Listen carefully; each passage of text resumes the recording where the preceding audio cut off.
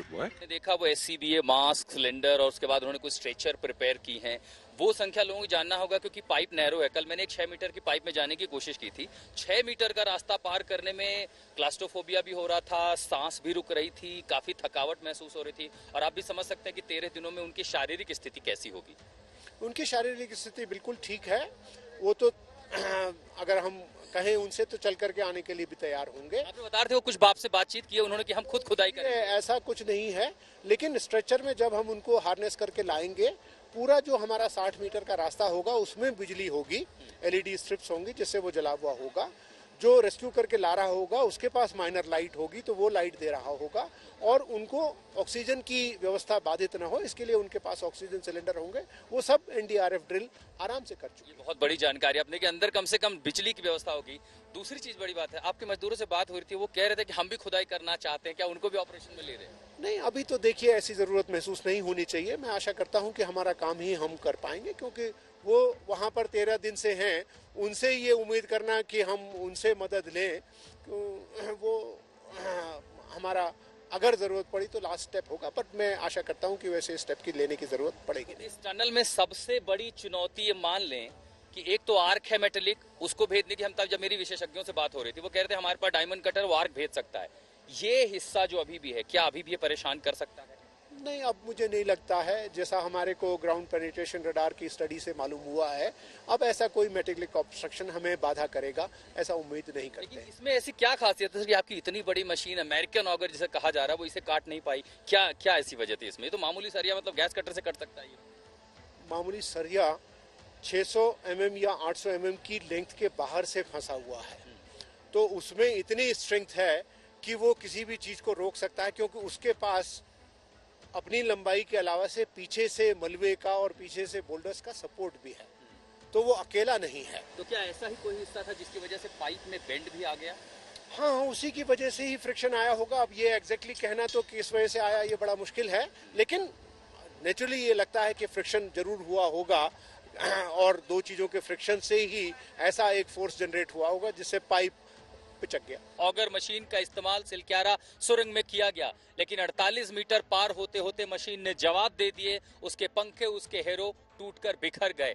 तब शुरुआत हुई प्लान बी की, और वो प्लान बी था जिस सुरंग में मजदूर हैं उसके ऊपर पहाड़ के सीने को चीर करके मदद पहुंचाई जाए. लेकिन ये प्रक्रिया इतनी जटिल है कि ठीक पहाड़ के ऊपर जो आप मशीन दिख रहे हैं, डीप सी एक्सप्लोरेशन में जिस मशीन का इस्तेमाल किया जाता है, सुबह 9 बजे जिसकी चढ़ाई शुरू हुई वो 12 घंटों में आधा रास्ता भी पूरा करने में नाकामयाब रहे. और उसकी वजह है मशीन की लंबाई, उसका भारीपन, और जिस पहाड़ को काटकर रास्ता बनाया गया है सुरंग के ठीक ऊपर, वहां पर बीआरओ ने ट्रैक बनाया है सामान्य गाड़ियों के लिए, लेकिन भारी भरकम हिस्सा पहुंचाने के लिए जो लंबा चौड़ा है उसके लिए फिर नाप जोख कर बीआरओ की टीम आगे रास्ता काट रही है. यानी पतले रास्तों पर इतनी भारी मशीन और घुमावदार पहाड़ी पर जिसे सिर्फ 48 घंटे में तैयार किया गया, इस मशीन को पहुंचाना सबसे बड़ी चुनौती. This is 15th day of the rescue operation right behind me in Silkyara tunnel to save the lives of 41 trapped workers.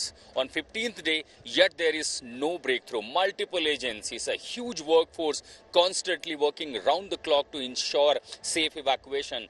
But there are hurdles and obstructions which is no end at the moment. Now the mega mission is to clear the evacuation pipe which has reached nearly 48.9 meters. That's nearly 49 meters. And right after entering in the net of literally heavy metal surface, now the manually it is being cut out, and as we hear from the sources, it will take another few hours to cut down the harrow blades of the auger machine. Once it is cleared, the escape tube will be cleared manually. Auger machine will be taken a step back, and only then the manual drilling process, as it has been announced by the workforce, will take place. Here, the situation that remains tense, there is the rescue agency who are concerned, worried. There is anxiety that is growing, but meanwhile, the preparations are also underway. Once everything is cleared, then the manual drilling will take place. They will carry a gas cutter, plasma cutter to ensure if there are more metal debris, they'll cut it out. First, to give an understand exactly how the vertical drilling is happening. Consider this is the surface of the mountain, top of the tunnel. There are two drilling happening. One is a 200 millimeter dia pipe which has been inserted, and this has crossed nearly 40-45 meters, and this is giving exactly the data of the surface.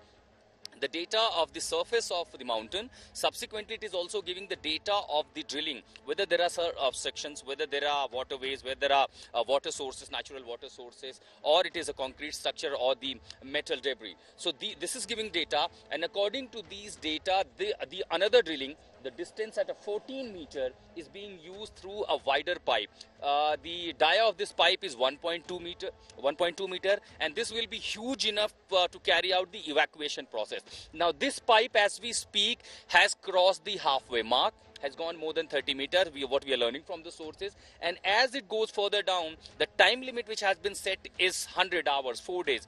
As we speak, it's exactly 28 hours now as we speak, and in 28 hours we're learning that 30-meter drilling has been completed, and once it goes inside, the NDRF personnel, by putting LED light stickers, they will use the wrenching machine going inside the tunnel, and then evacuate them one by one, which is of course a time-taking process, maybe a couple of hours or more, for 3 to 4 hours. But this will be one of the success. Remember, in India, after the Raniganj, there have been only 2 such operations successfully where the vertical evacuation was taking place. As we speak, the horizontal drilling process is likely to begin manually by the team of experts, and the vertical drilling is already underway. Everyone just praying for the safety of those 41 trapped workers and also the success of this rescue team, who are putting all their best efforts, all technologies, experts from India as well as abroad, putting, every time there's a multiple meetings, considerations, and then the new plans being worked out.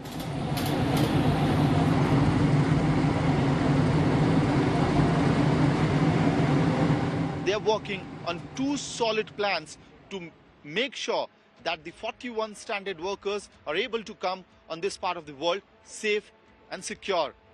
The first one is the horizontal tunnel right at the Silkyara end. So a rescue tunnel which was formed by the American auger machine.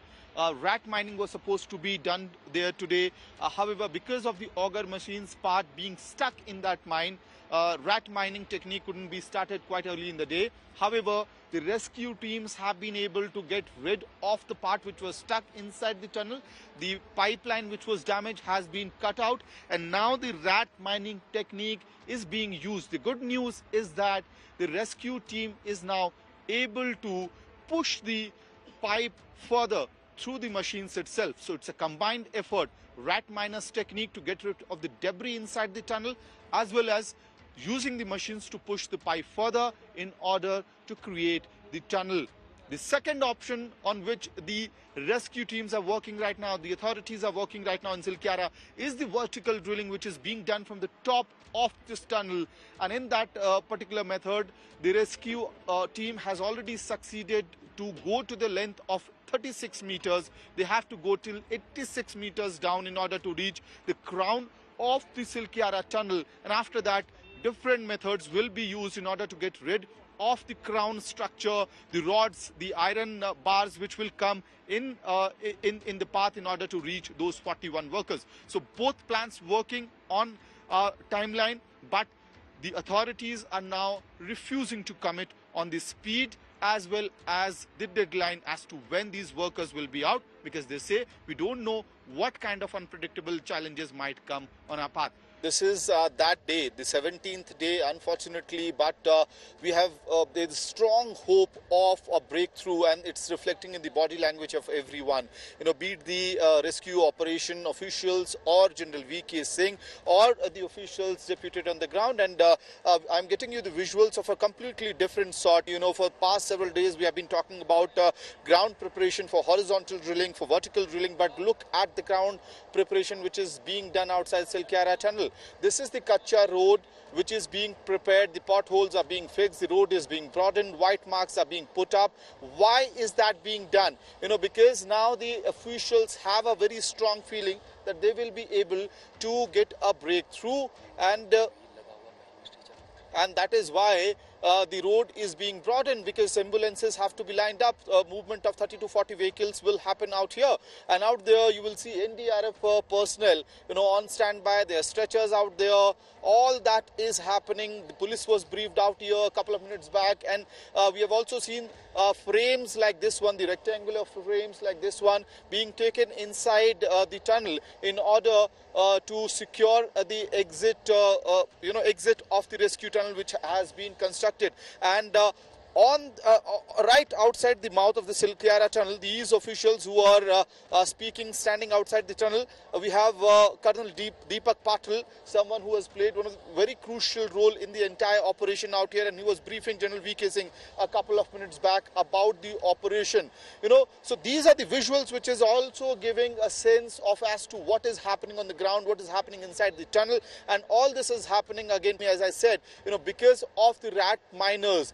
They were the ones who were sent inside when the auger machine failed, when the parts of the auger machine was taken out last evening. They were the ones who were sent inside, and they were very passionate about the mission which was handed over to them.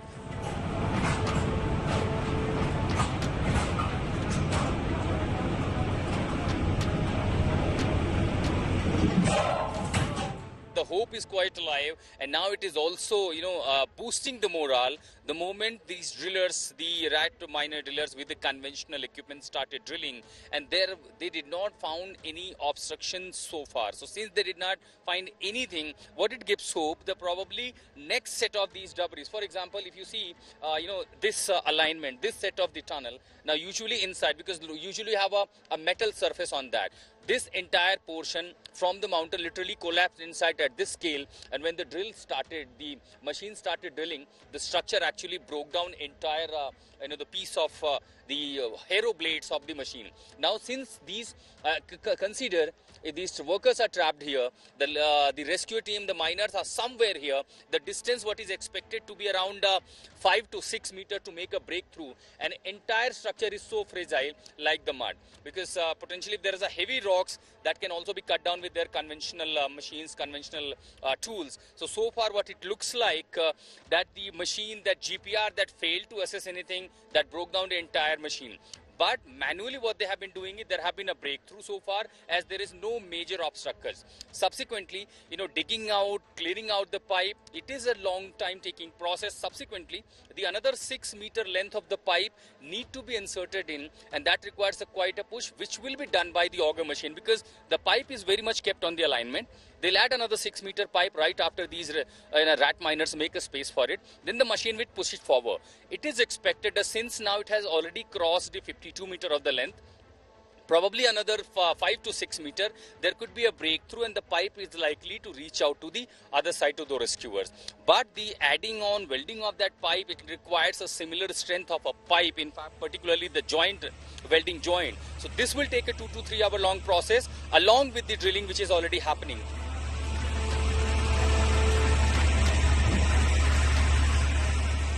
SJVN के जो officials है वो यहाँ पे, और वो बड़ी खबर दे रहे हैं, क्योंकि उनका काम ऊपर जो वर्टिकल ड्रिलिंग चल रही है वहां पे वो मुस्तैद थे, और लगभग 86 मीटर्स की उनको गहराई खोदनी थी। 30 नवंबर को खुशखबरी आनी थी, लेकिन वो काम जिस तरह से हमने जानकारी दी वो रोका गया है अभी। सर, आप लोग ने वहां पे वर्टिकल ड्रिलिंग का काम क्यों रोका गया? क्योंकि अभी जैसे मल्टी फ्रंट से काम चल रहा था, और जो हॉरिजॉन्टल पार्ट से रेस्क्यू के लिए एक पाइप को अंदर पुश किया जा रहा था, वो एक एडवांस स्टेज में था। हमारा भी एक जो ऑप्शन था, सारी ऑप्शंस ओपन रखी गई थी डिस्ट्रिक्ट एडमिनिस्ट्रेशन के द्वारा, और जो वेरियस एजेंसीज यहाँ पे काम कर रही है कि किसी भी तरह से मजदूरों तक पहुँचना है और सेफली उनको बाहर लेके आना है। तो वो एक एज एन ऑल्टरनेटिव था, मतलब अगर कहीं दिक्कत आती है हमें हॉरिजॉन्टल रेस्क्यू में और उसमें, तो वर्टिकल ड्रिलिंग जो थी एक ऑप्शन थी।